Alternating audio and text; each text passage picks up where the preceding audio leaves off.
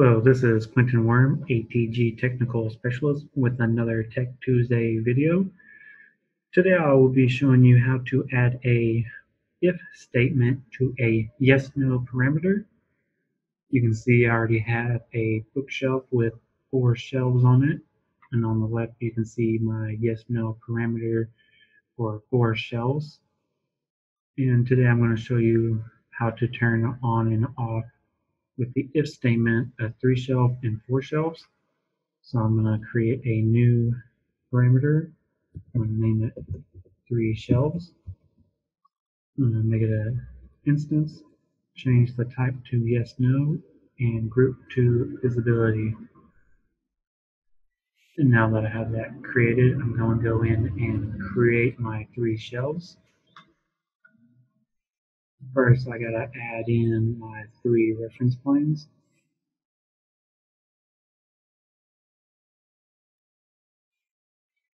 Now that I have my 3 reference planes, I'm going to add an equals to dimension to them. Now they have all equal spacings. I'm going to add in my shelves.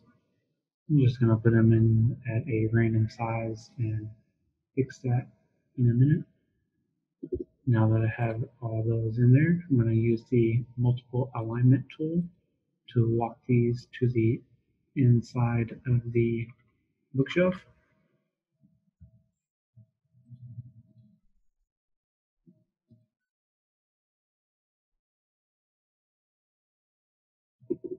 Now that I have all those locked in place, I am going to add my dimension for the thickness of the shelves. I'm going to select all 3 of them, and up here under my label, I'm going to change that to bookshelf thickness.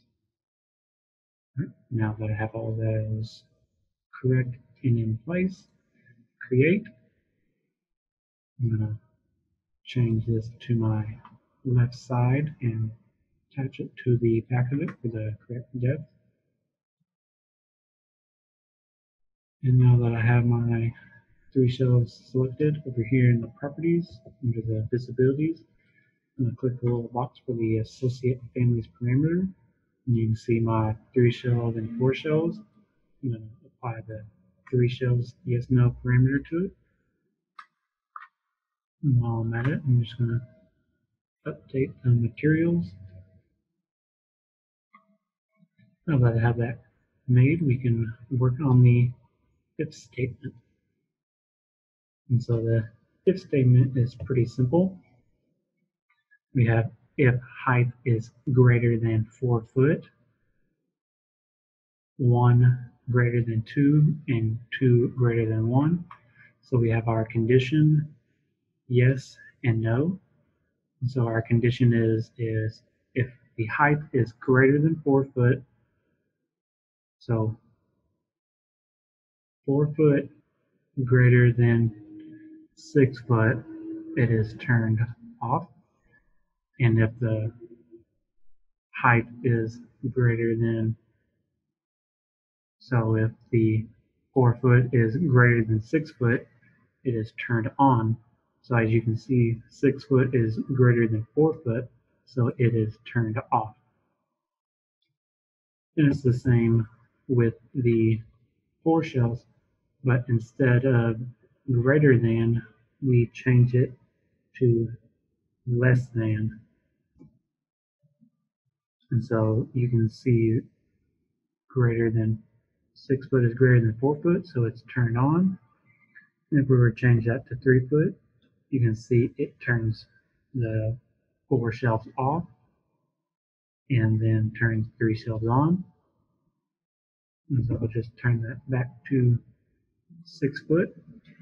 But when you have this, say if I put it at 4 foot, they're both turned on. And so with that, I like to change the 4 shelves from 4 foot to 4 foot 1. And so that changes it to where anything 4 foot and under is 3 shelf, and anything 4 foot 1 and above is 4 shelves. So if you turn that back to 6 foot, 4 shelves turns on, change it to 4 foot, 3 shelves turn on. Now that we have that created, we'll add that into our model. Go to a 3D view. As you can see, it has the 3 shelf system on because we have it set to 4 foot. And if we just change that back to 6 foot or anything above 4 foot 1, it turns into the 4 shelf system.